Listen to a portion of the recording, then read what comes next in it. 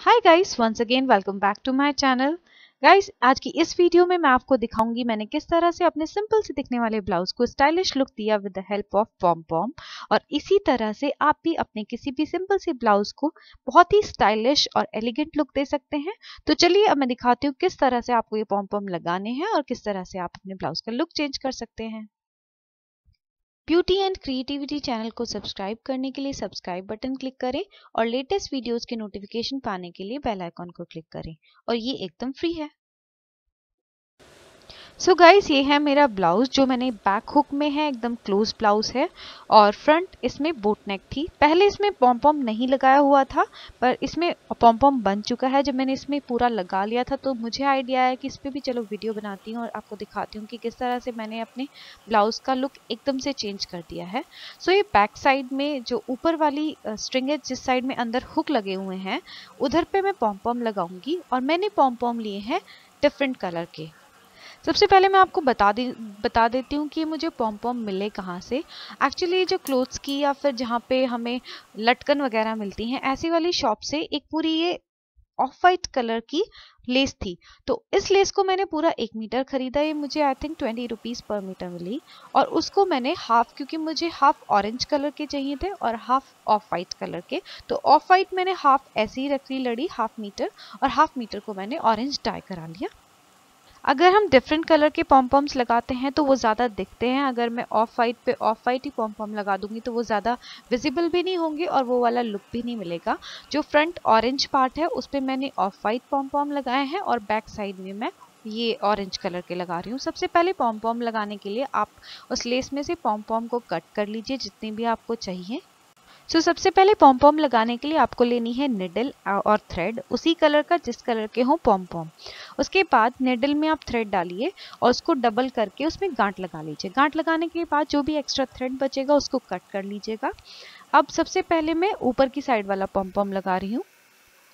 सबसे पहले मैं ऊपर वाला पॉम पॉम लगा रही हूँ। पॉम पॉम लगाने के लिए मैं इस तरह से उसको लगाऊंगी, ये जो ऑरेंज कलर का थ्रेड है वो बैक साइड में नहीं दिखे जिस तरह से फ्रंट वाले पॉम पॉम का दिख रहा था, क्योंकि इसमें हुक है और हुक के साथ ये अच्छा नहीं लगेगा और उसमें हुक के ऊपर से भी ये थ्रेड जा सकता है तो फिर हुक ठीक से बंद भी नहीं हो पाएगा।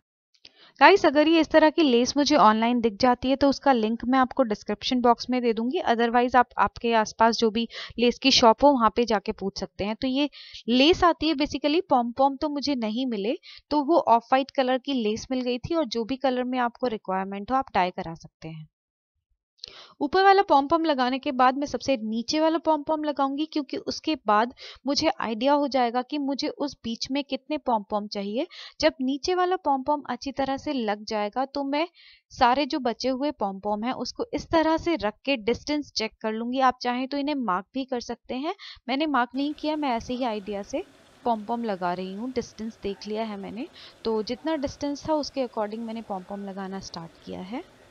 आपका अगर कोई भी पुराना सिंपल सा ब्लाउज हो और आप उसका लुक चेंज करना चाहते हैं तो आप जिस कलर, जो डिफरेंट कलर आपकी साड़ी में हो उस तरह से कंट्रास्ट में उसमें पॉम पॉम लगा के डिफरेंट लुक दे सकते हैं। आप दूसरे स्टाइल से भी पॉम पॉम लगा सकते हैं। बैक साइड में जो भी आपका नेक का स्टाइल हो उस तरह से कुछ भी डिफरेंट लुक देके अपना पॉम पॉम लगा सकते हैं। या फिर आपके पास कोई सिंपल सा टॉप हो या फिर कोई सिंपल प्लेन कुर्ती हो, कुर्ती पे भी आप पॉम पॉम लगा सकते हैं। तो उससे एक तो पॉम पॉम बहुत ज़्यादा ट्रेंड में है और बहुत ही डिफरेंट और स्टाइलिश लुक मिल जाता है किसी भी ड्रेस को।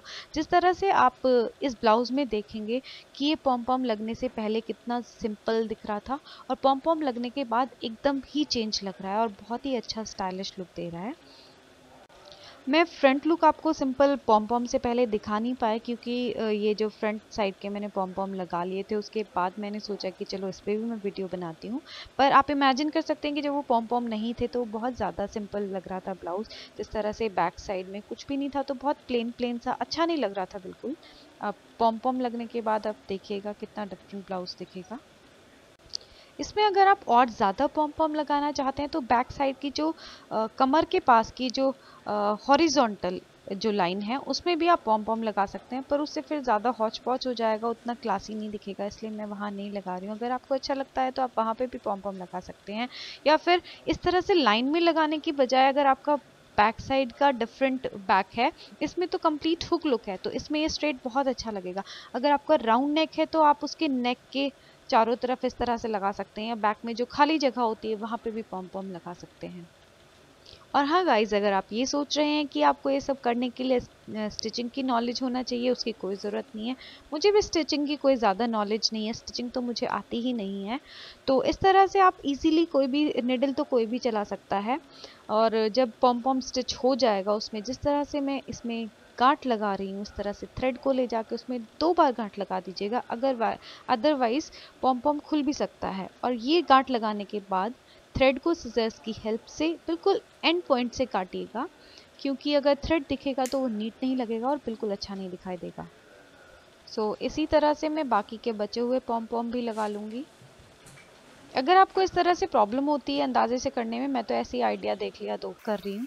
आप बेटर होगा कि पेंसिल की हेल्प से या फिर जो स्टिचिंग के लिए कलर्स यूज़ होते हैं उसकी हेल्प से मार्क कर सकते हैं। वो धुलाई होने से अच्छी तरह से निकल भी जाएंगे, उनका स्पॉट भी नहीं रहेगा। इसी तरह से जब आप फ्रंट साइड में जैसे लगाएं तो वहाँ पे भी आप पहले बेटर हो कि मार्क कर लीजिए और उसके बाद पॉम पॉम लगाइए, वरना अगर उसमें थोड़ा बहुत भी कम ज़्यादा डिस्टेंस होगा तो वो एकदम फिनिशिंग अच्छी नहीं लगेगी और नीट नहीं लगेगा। अब मेरे पॉम पॉम लगना कंप्लीट होने वाले हैं और मेरा ब्लाउज होने वाला है ready. This is the final look. I hope ये आपको अच्छा लगा हो। कितना अच्छा दिख रहा है ये पॉम पॉम के बिना, आप इमेजिन कर सकते हैं कितना ज़्यादा सिंपल था और बहुत ही सिंपल दिख रहा था, बिल्कुल अच्छा नहीं लग रहा था। स्पेशली फ्रंट नेक जो ये है, ऑरेंज पे जो ऑफ वाइट पॉम पॉम लगे हैं वो मुझे बहुत ही अच्छे लग रहे हैं।